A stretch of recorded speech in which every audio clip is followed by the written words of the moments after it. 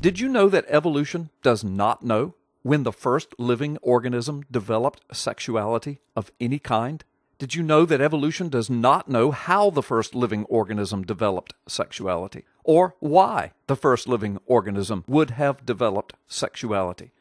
Did you know that evolution does not know how it is that the human race is only reproduced through a complex system of reproductive organisms and cells that require that all of those organisms and cells and systems be in place, working perfectly, and working perfectly at the same time?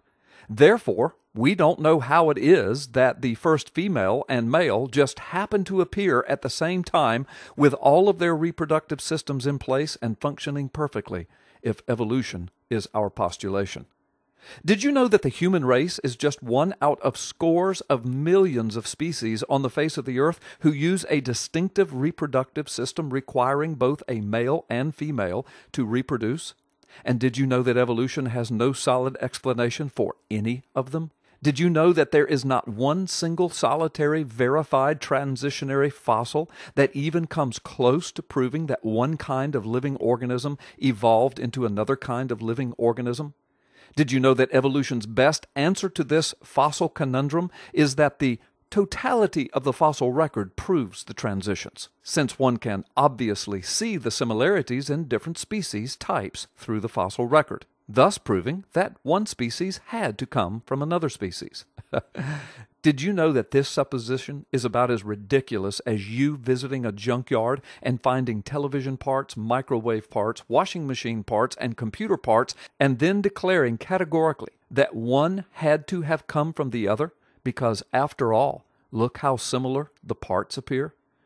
Did you know that evolution does not know with any degree of certainty how matter originated, why matter originated, when matter originated, how the universe began, why the universe began, when the universe began, how the solar system was formed, when the solar system was formed, why the solar system was formed, how the first living cell came into being, why the first living cell would even come into being, when the first living cell came into being, how non-life became life, why non-life became life, when non-life became life, how the first single cell became a multicell, why the first single cell became a multicell, when the first single cell became a multicell, how DNA and RNA originated, why DNA and RNA originated, when DNA and RNA originated, how DNA and RNA can exhibit such a complex language with no original and apparent reason to do so, where water came from, why 70% coverage of liquid water on a planet is only located on our planet, where the common ancestor for man and chimp is located on the evolutionary chain, why humans alone rule all the other sources of millions of species on the earth, why humans alone are even capable of thinking about and debating the origins of their species, and why Earth and Earth alone, in the entirety of the known universe, is the only planet that contains a single solitary cell of a living organism. Did you know that if you leave the possibility of an intelligent designer out of an origins discussion, that the best the so-called scientific world has come up with is the foundationally flawed and conundrum-riddled declaration of evolution? Do you now see, and do you now know,